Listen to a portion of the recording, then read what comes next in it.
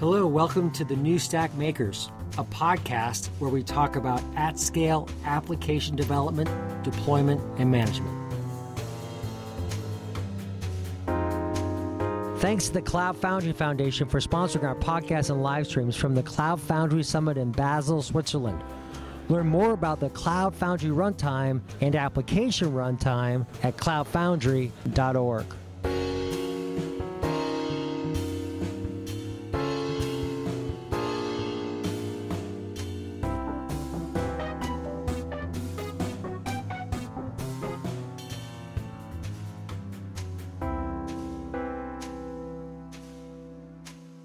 Hey, it's Alex Williams, the New Stack, here at the Cloud Foundry Summit in Basel, Switzerland, with Kim Bannerman of Google. Kim, how are you? I'm good, Alex. How are you? I think we first met when you were at CenturyLink. Yes, two companies ago. Yeah, 2 companies ago. And now, tell us about your role at Google. I joined back in May to kind of solve a little bit of a connection problem that we were having. A lot of our developer advocates and developer program engineers are super talented in their SMEs in their various areas. And our sales engineers and sales pods really are talking to some amazing customers, and they want to know how they can utilize those folks for their subject matter expertise and their knowledge. And so I've spent the first however many months this has been so far getting to know a lot of people on various teams and kind of helping build programs and teams around supporting our bigger customers. So what are those programs that you're working on, you're building? So we come in and we talk with the customer, and it's really in a phase where it's developer to developer, engineer to engineer, and they're trying to solve various business problems, and they're trying out different tools. They're evolving their culture, and so our DAs like Kelsey and some of the other ones come in and they do kind of a workshop format, and it's very interactive, and it's less slides and more.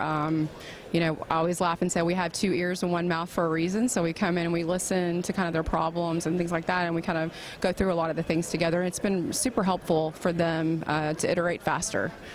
And you're doing this, you know, as you said, to, you know, help get the Google developers actually into the customers, you know, get them out and seeing the customers and having them talk to the customers, correct? Right. And kind of a cool thing that's happened with these types of workshops is our customers are becoming our advocates for the various products and open source tooling inside of GCP. So I love seeing that personally, because that's how you know that, you know, it's working. Now we're on scale, trying to scale it. What are customers saying? What are you hearing from customers when your developers are going out and talking to them? Our customers are really interested in learning more about machine learning, especially. Really? TensorFlow is a huge topic for us lately. Huh. And then containers and Kubernetes and GKE, those are our other big topics of the bigger customers.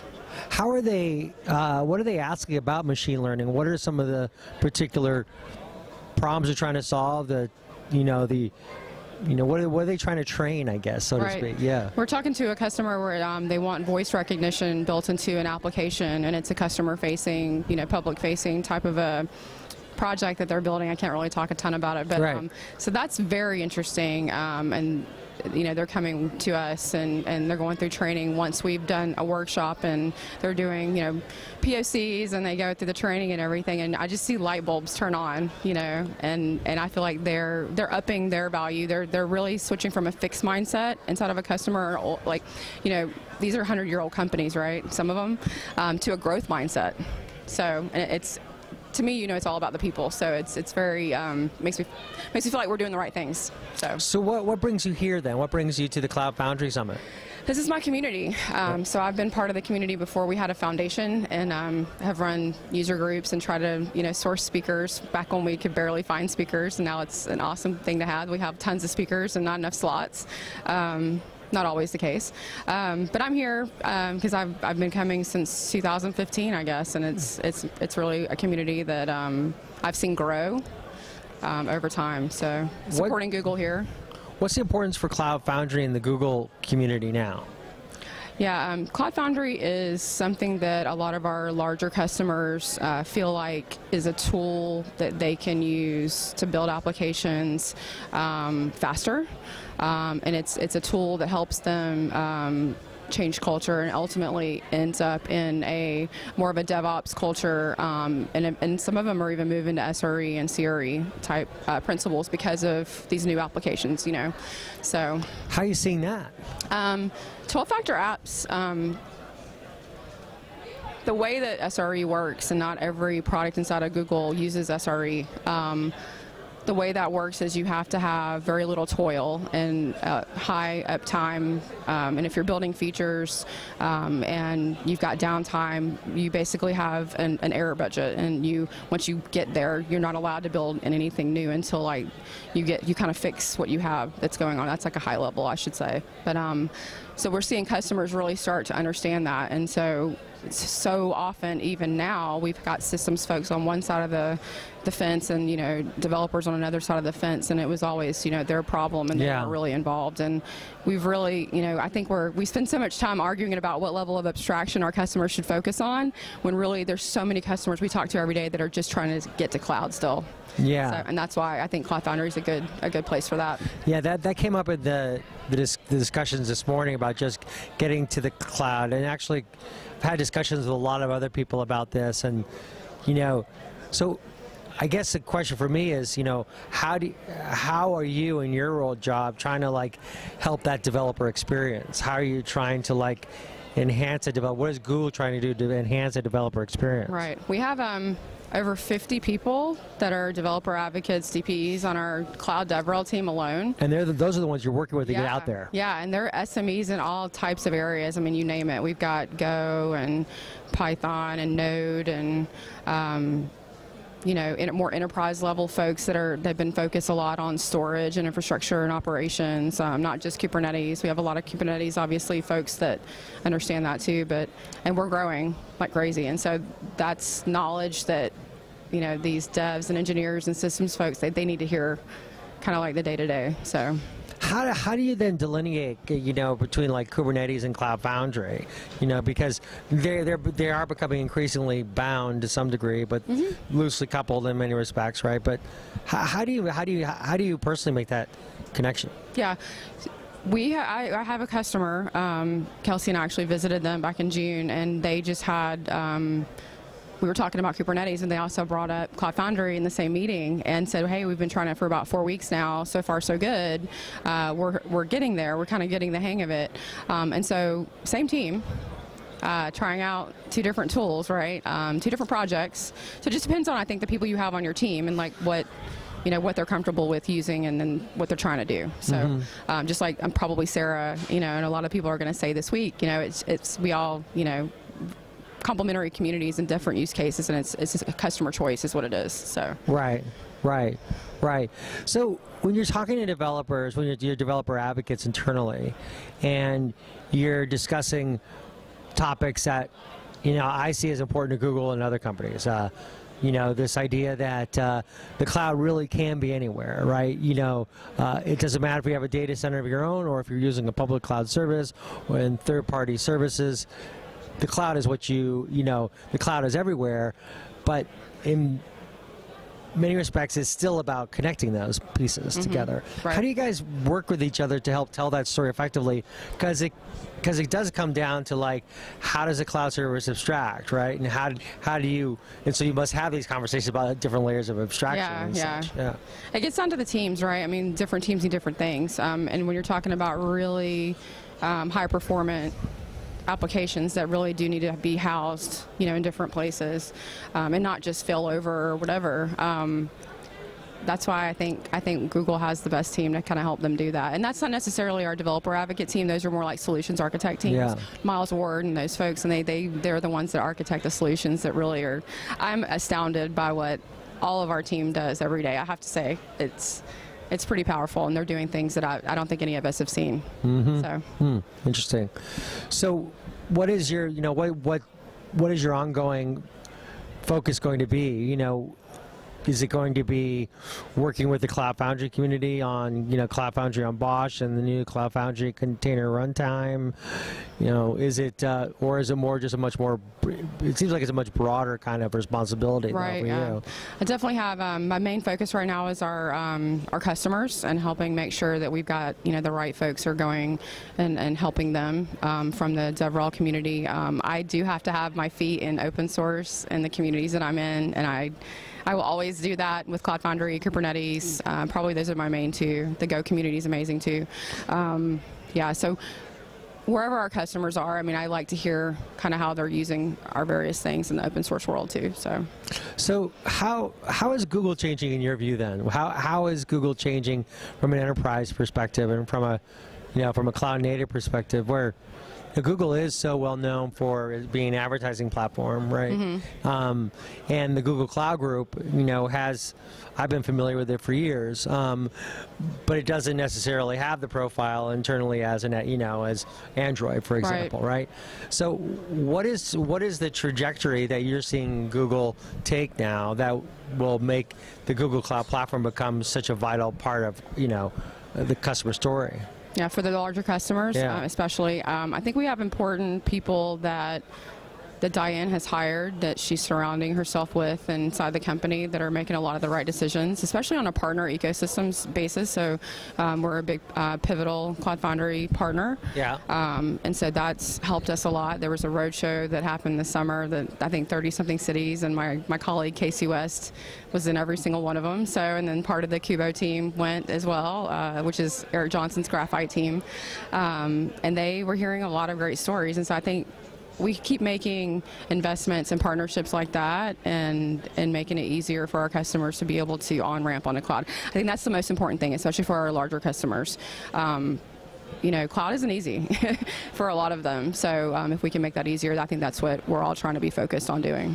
Right, because a lot of it's always been about, up until I think recently, just talking about gluing things together, right? And it seems like there's a change happening where it's not just about, it's not forcing, for the user to apply the glue, but almost applying the glue for them so they can connect these different things. Right, agreed. And we're seeing more large customers contributing upstream now to open source too. And Google's doing a kind of a unique thing where we make it easy for you to run open source on GCP.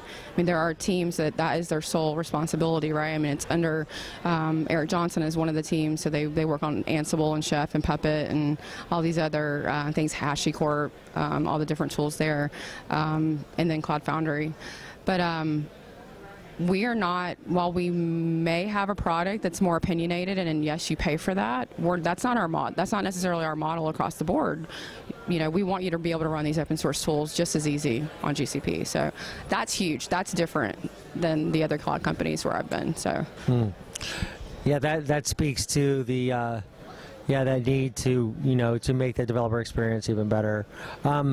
With Cloud Foundry in particular, I think one of the things that is noteworthy today is they were saying how 40% of the members are end users, right? Mm-hmm. And those end users then are helping drive actually new members into the community. Right. And we're starting to see this almost like this supply chain emerge, right? Where there's these companies that are kind of at the hub, and then they're influencing other companies, and they kind of become part of that hub, and they influence other companies. How are you seeing that evolve? I see that in customers every day. When you get one team that wants to try out a new tool, and they get so excited about it, and they're starting to have small wins, and if you flip it from failing to learning, then that makes it helps you with the growth mindset, and it really goes back to that. And they share their knowledge with these teams so fast inside the company that if you're a salesperson right now, that's like a perfect storm, right?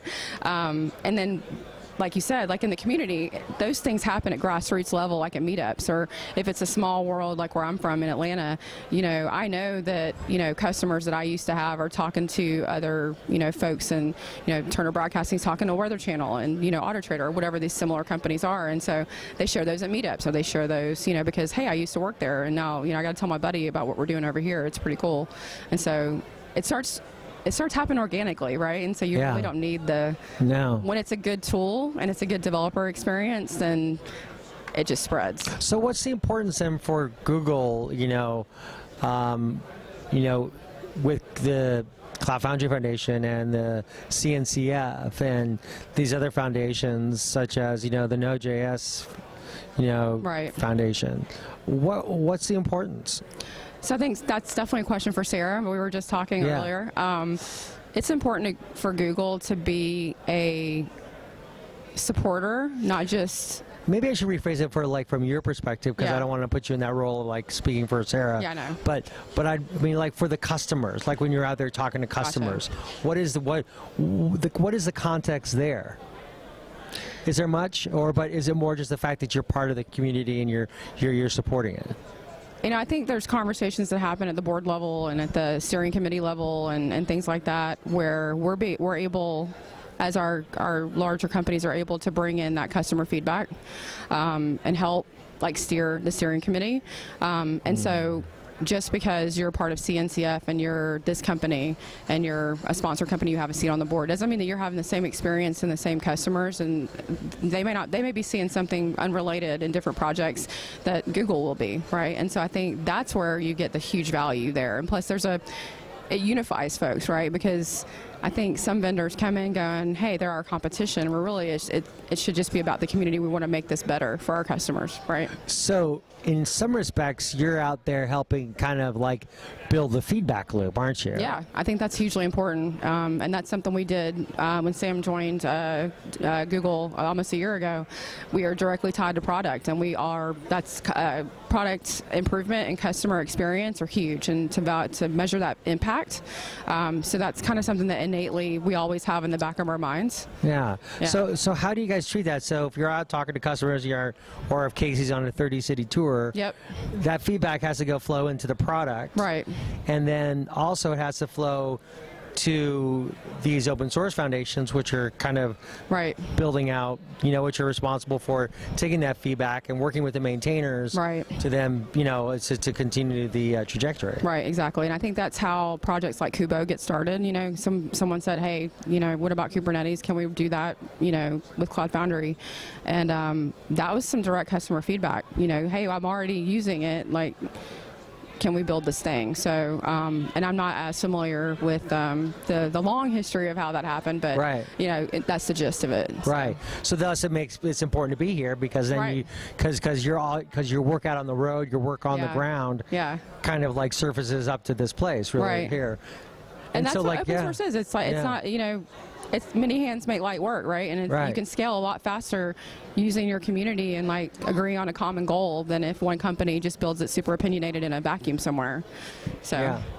Yeah, I mean, I guess you can see it in kind of announcements that you see today then, right? Mm-hmm. I mean, that has to be based upon feedback that you're receiving in the community, because, I mean, imagine going out and talking about Kubo, people might say, well, okay, is that like Kubernetes? And you say, well, that's Kubernetes on Bosch. Yeah. But if you keep a focus on container runtimes and, and application architectures and running it on Bosch, that's a story that they've been hearing, and they can relate to that. Exactly. Yeah. Well, Kim, thank you so much for taking some time. I feel like I've learned something here, which I love. Yeah, and thanks for having me. It's always good to see y'all. Great, thanks. Cool. Thanks to the Cloud Foundry Foundation for sponsoring our podcast and live streams from the Cloud Foundry Summit in Basel, Switzerland. Learn more about the Cloud Foundry runtime and application runtime at cloudfoundry.org.